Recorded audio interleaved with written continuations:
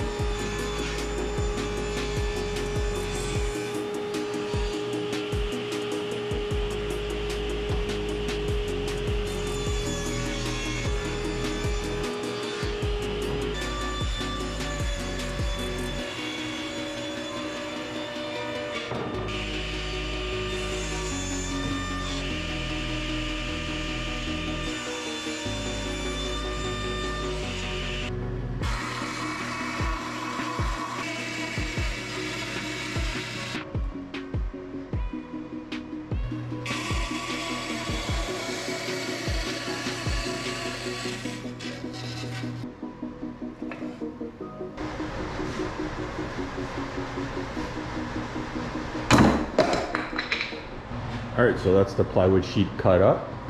We got the two sides, we got the bottom panel, we got the stretchers for the top and the back, and then we have dividers for the drawer. Two of these will be mounted in between the drawers, and the other two I will be using as a spacer for the middle divider between the drawers and the doors. So this one is oversized right now. That one I like to measure in place. Once I'm assembled the cabinet, this one will be the last to be installed. So that is one sheet of 3/4 inch plywood, and then we have this big piece over here, just under 6 feet tall and about 2 feet wide left over. So not quite one sheet.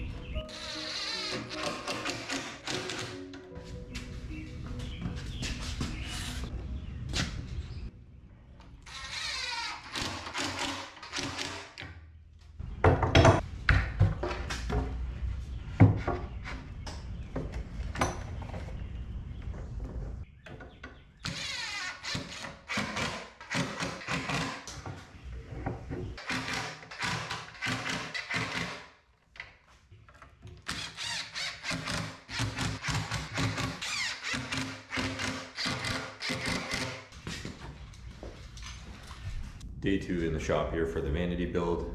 Don't have a lot of time here today. I want to install the divider here. What I'm going to do, these are divider pieces. That will be for the drawer. All I do is set these up on the corners, and then I take my dimensions from my divider panel.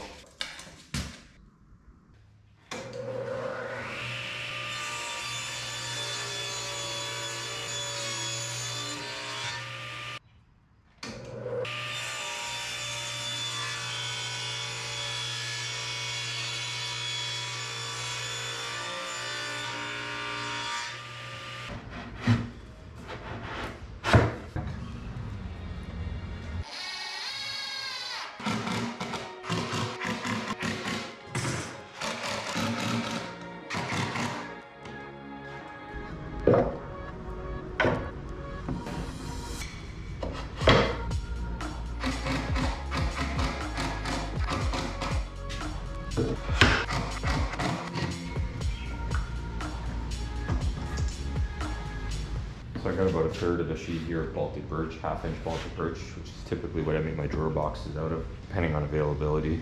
As we all know, this stuff has become extremely expensive. I used to get a 5x5 sheet for $36, and now I'm paying close to $80, $90. Anyways, I need 3 drawer boxes. They're gonna measure 9 inches wide by 18 inches deep with 5-inch sides. Doing some quick math here to make sure it works. Let's get this cut.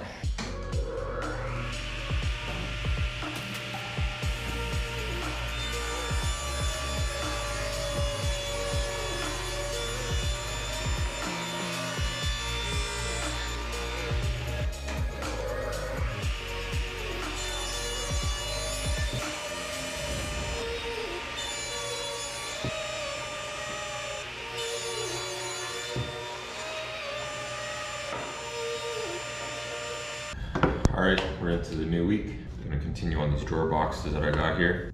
Now that I got the sides and the fronts and backs all cut, I'm gonna continue with a dado stack to cut the groove for the bottom panel in the drawers.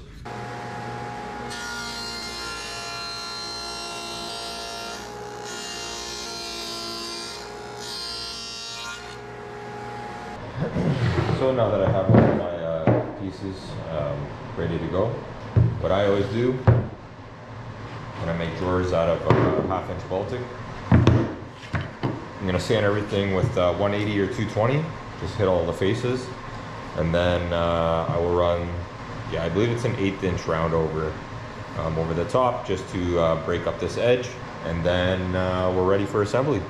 So that's what we'll do.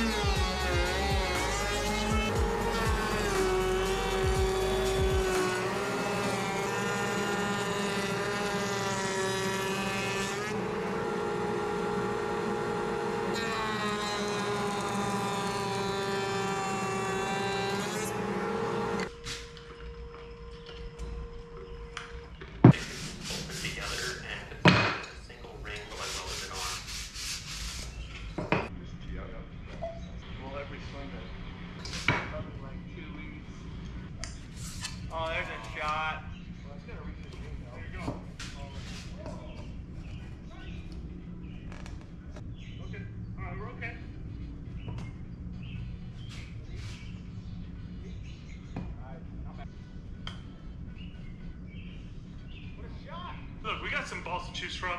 Mine, Kevin's. It's always good to see Zach. We're gonna just pummel me. That's what we got. Bye. Good. There's Gary, baby. There's...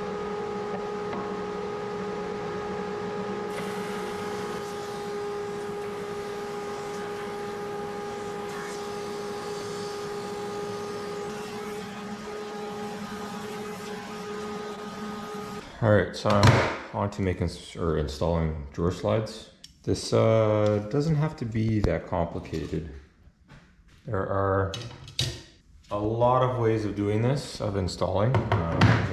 And I use some jigs actually. I just have some Craig that I use, and you can do it without it too. They definitely do aid in installation. Consistency is key. With your measurements, with your spacers, if you can replicate things, I mean, that's really what you want to do. You don't want to be freehanding stuff in place. So, as I was saying, this doesn't have to be complicated. We have a 3/4 inch spacer. This is what we're going to use to offset the side of the slides. We're going to set the edge of this just inside. We're going to use a self-centering bit. This will ensure that we get a center hole within the slot, and we don't have to mess around with that. And the spacer ensures our height, which we'll replicate on this side.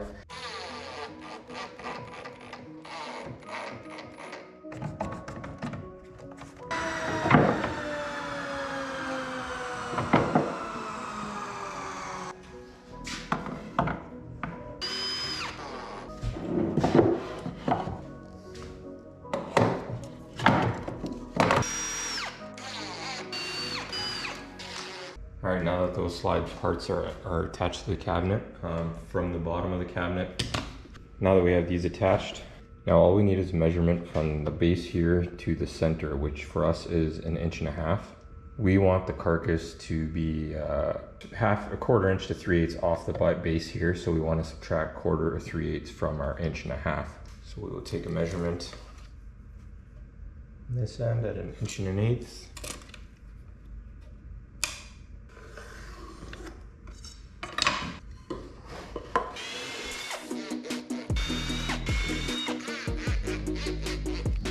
That's it. Now let's test it out.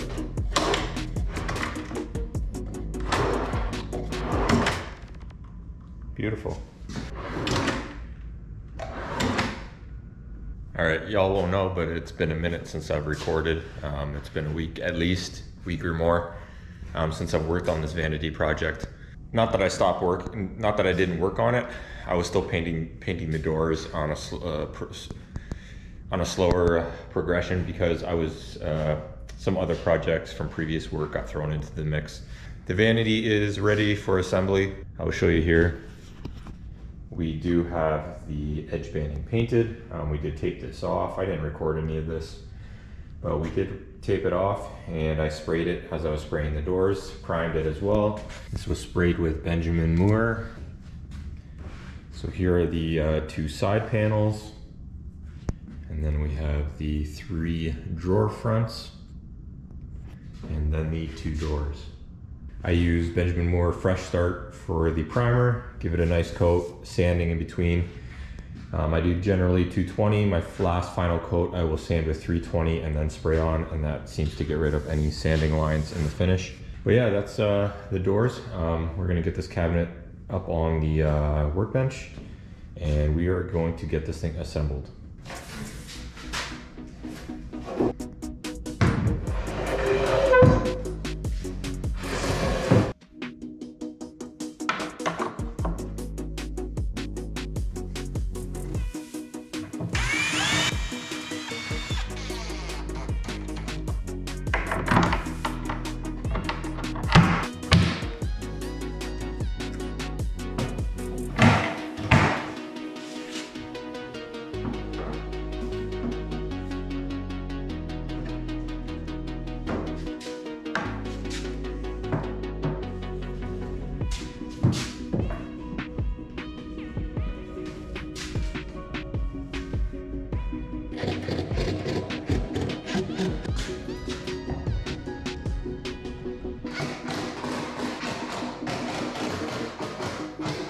I made this little jig that fits perfectly inside the shaker panel.